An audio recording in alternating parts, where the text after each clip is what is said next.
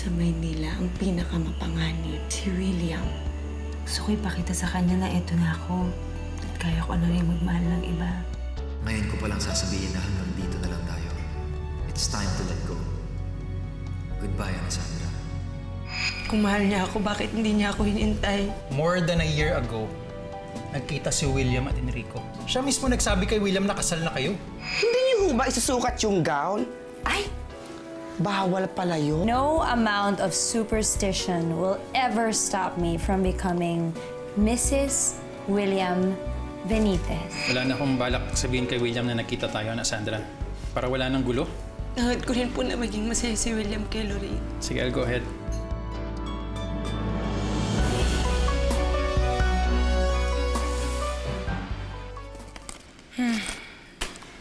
Ay, nako, Neng. Hindi ako naniniwala dito. Annasandra, ikaw pa rin ang mahal ni Sir William. Pero ikakasal na siya bukas. Ayun na nga eh. Sa dinami-dami ba naman ng event si Miss Pinky, hindi ko naman nalaman na sa kanya tong kasal ni Sir William. Hindi ko naman kasi nalaman na nagkamabutihan sila ni Ma'am Lorraine eh. Kasi rin naman, Annasandra, kung hindi ka naman nawala na parang bula, eh, hindi naman mangyayari lahat ng to. Beka, totoo bang hinanap ako ni William? Oo, Ning. Pabalik-balik sa bahay nyo, sa palengke. Eh dumating na lang sa punto, hindi na rin kami nakakakontakan ni Sir William. Ikaw naman, hindi ka naman talaga namin makausap. Tapos nalaman-laman ko na lang, kinasal na kayo ni Enrico. Kakaloka, Ning. Totoo ang kasal kami ni Enrico. Ano? Nagsinungaling siya kay William. Bakit? Ba't naman niya gagawin yun? Teka ha, medyo baliw tong kaibigan natin ha. Sa tansya ko, dahil dyan sa sinabi ni Enrico, baka lalong hindi na pagpatuloy ni Sir William yung paghahanap niya sa'yo. O yun. Tapos yung panahon na yun yung ginamit ni Ma'am Lorraine para karirin lalo si Sir William. O di sila nagka-achievean. Baka naman si Lorraine naman talaga yung mahal ni William. Sige nga, sabihin mo sa akin, mula noon hanggang ngayon, minahal mo ba si Enrico? Oh, Kitam?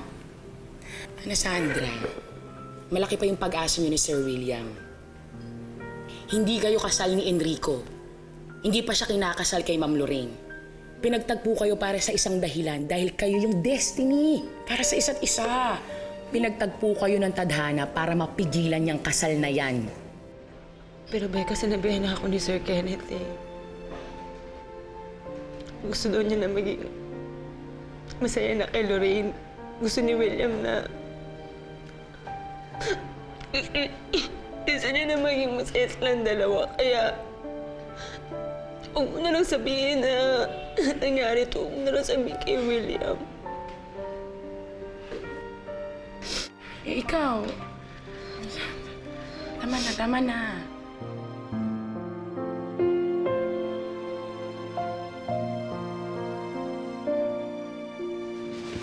Will, okay na yung venue sineset up na.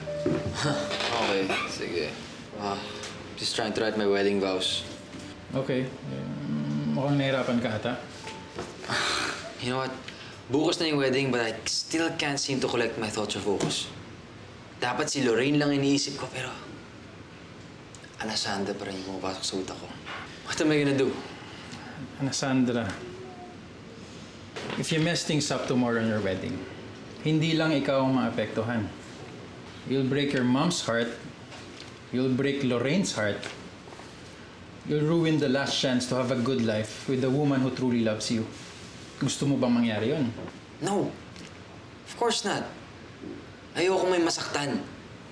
But, Ken, si Annasandra lang yung iniisip ko.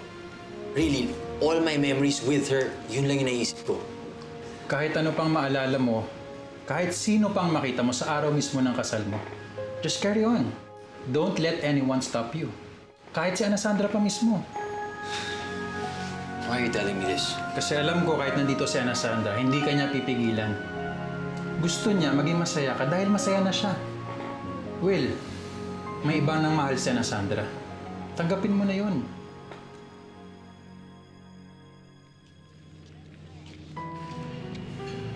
Bukas na ang kasal ni William at Lorraine. Annasandra, after you left, naging miserable si William. Halos mabaliw yung kaibigan ko kakahanap sa'yo eh. Merry Christmas po.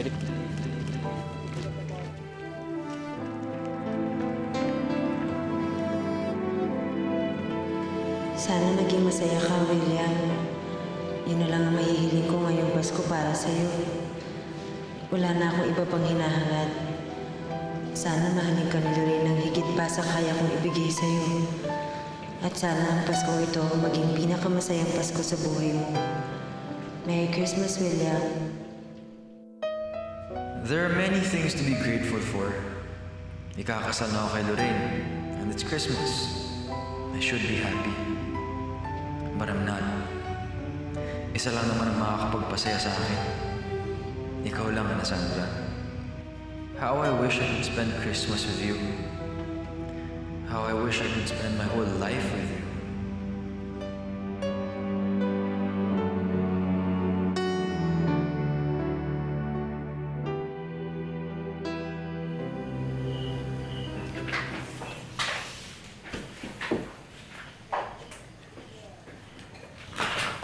Kamusta? Namirahan ka na ba? Oo. To.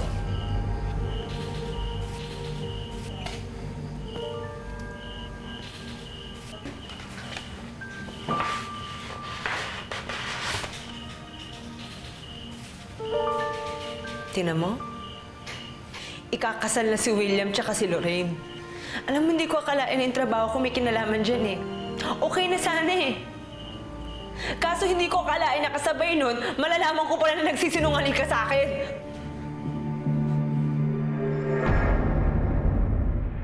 Hindi ko bakit ka nagsinungaling kay William?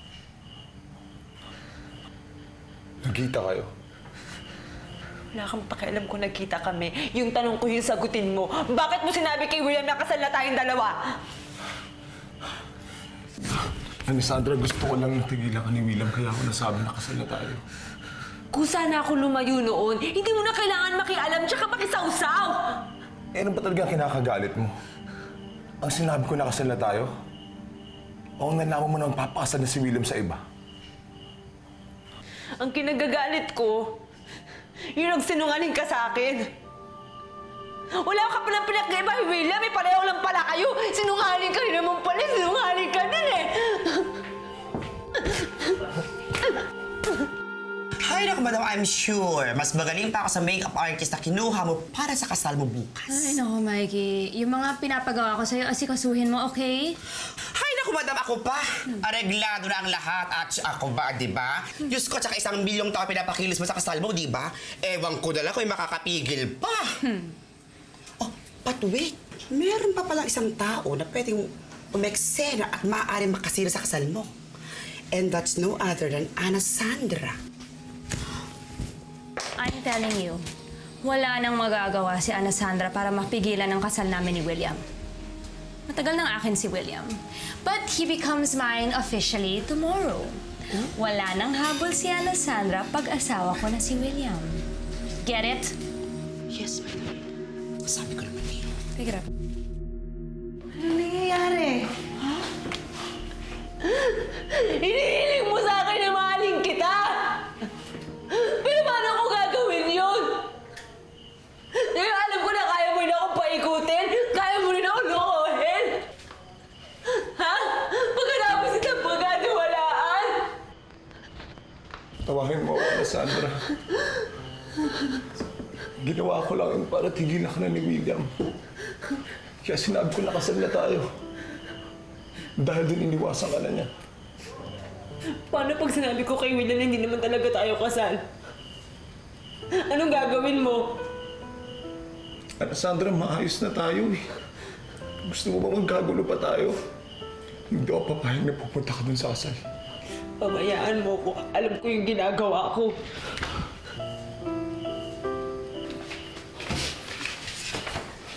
Hindi, Annasandra. Hindi, Annasandra. Hindi ka pwede pumunta sa kasal na yun. Bayaan mo na lang ako. Sige, sige. Pigilan mo ko. Palalo akong magalit sa'yo.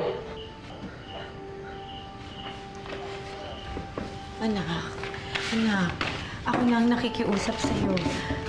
Huwag mo nang puntahan yung William na yun. Sige na. Hindi naman po ako gagawa ng bagay na ikasisira natin eh.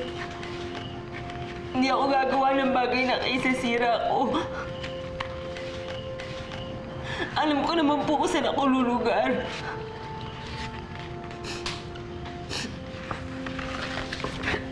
Annasandra! Annasandra! Anak, alam nating dalawa na hindi lang si Enrico ang may kasalanan kay Annasandra. Meron din tayong sariling kasinungalingan na dapat nating aminin at harapin kay Annasandra pagdating ng araw.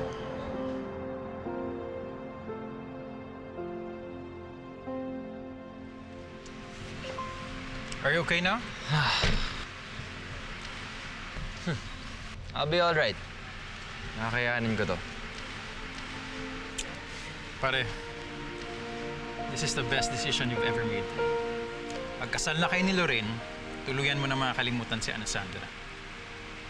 Hindi ka na magiging miserable. Bakit ka naman magiging miserable kung if you choose you can be happy? Tara.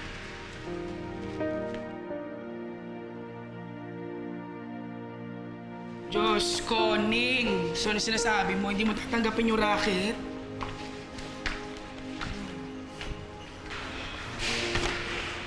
Ang hirap na eh. Ngayon pa lang gumugulo na. Away nga kami ni Enrico eh, kasi pinipigilan niya ako. Yan naman yung pinipigilan. Yun mo kayo mag-asawa. Alam mo, kahit pigilan mo pa yung kasal, okay lang. Ba't ko naman gagawin yun? Kaya nga ako maayaw sa trabaho eh, kasi ayoko makagulo, tsaka ayoko makasira. Ning, wala kang sinisira. Una sa lahat, pareho kayong single at malaya ni Sir William. Alam mo, sinisigurado ko sa'yo, pag nagkita kayo ni Sir William, tingnan ko lang kung di magkukumahog pabalik sa'yo yun. Beka, sandali. Ay. Uy! Ning, ayan. Just mo na itong makausap si Sir William. Uy, ayoko. Uuwi na lang ako. Ning, ano ka ba? Ayun na si Sir William eh. Sorry talaga, pero hindi ko talaga matatanggap yung trabaho. Basta, pasensya ka na. Sana maintindihan mo. Huwag mo lang sabihin kay William yung mga napag-usapan natin, ha? Diyos ko, ang hirap naman ang ipinapagawa mo. Andiyan lang si Sir William. Ano ko ba naman gagawin niya? Yan na si Lord. Sige, teka lang ha. Tingnan ko dito. Ikaw. Hi, Sir William! Becca! Wow! Hi! Kamusta na? Okay naman, I'm okay. Kamusta ka na? Nice to see you. Opo. Actually, sir, parte po ako nung nag-aayos ng reception. Kasal niyo po ni Ma'am Lorraine. Really? Opo. Wow, small world, Oo ha? nga ba, small world talaga. Di ba? Ang lit-lit ng mundo, pero pa si Annasandra, hanggang ngayon hindi ko pa po nakikita. Alam mo yun, talagang hindi pa po kami nagtatagpo kahit kailan. Mula pa po nung nagginanap, di pa po talaga kami nagtatagpo. It's okay. Relax. It's fine. Ay, sir, baka gusto niyo tingnan yung inayos namin. Yes, tara. Sige Tingnan po. natin. Tingnan po natin. Ako, pinaghandaan po talaga namin yun. Alam mo, ang ganda talaga ng kinuha nilang place, ha? Oo nga po, maganda po. Nasa taas po yung reception. Nasa taas po yung, dito. yung mga inayos namin. O, saan ba tayo? Dito. Dito na lang po, sir. Dito. Alam mo si Ken, kailangan niya ng date. Meron po. Teka lang po. One task na tayo.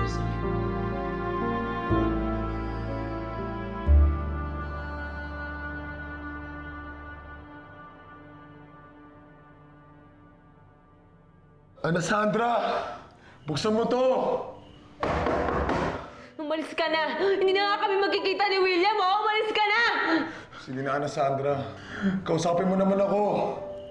Annasandra! Umalis ka na, sabi!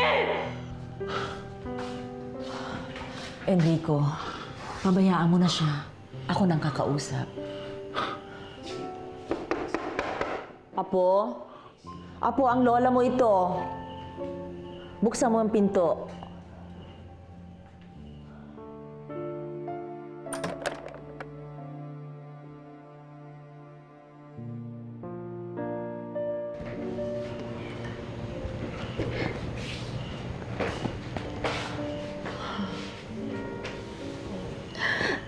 Lola, ang sakit-sakit po na ginawa sa akin ni Enrico.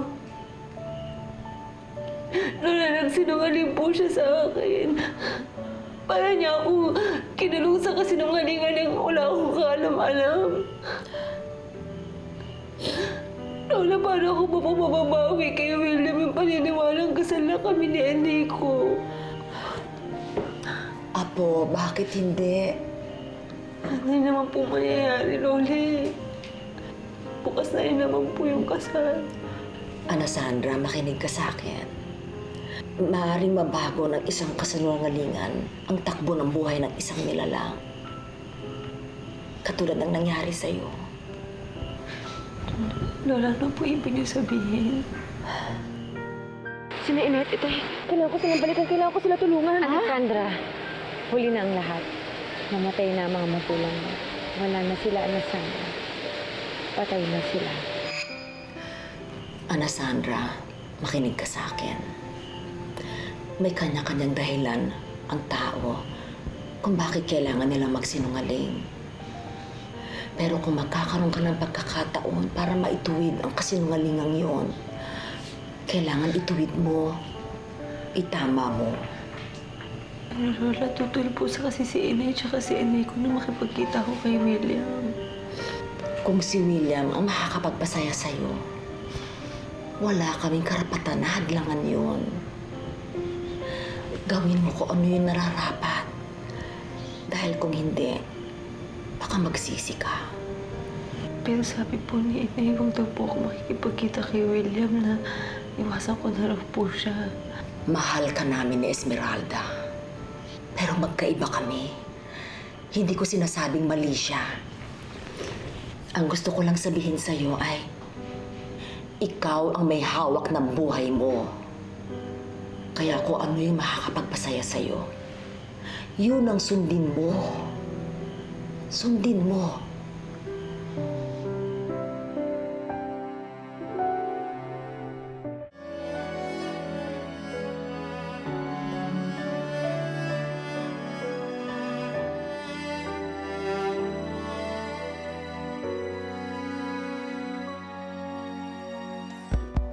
Kaya mo pa bang ipigil kung aking sasabihin na ako ay mayroong tinatagong lihim? Sana naman ay huwag mong iisipin na di ko kaya ikaw ay ibigin.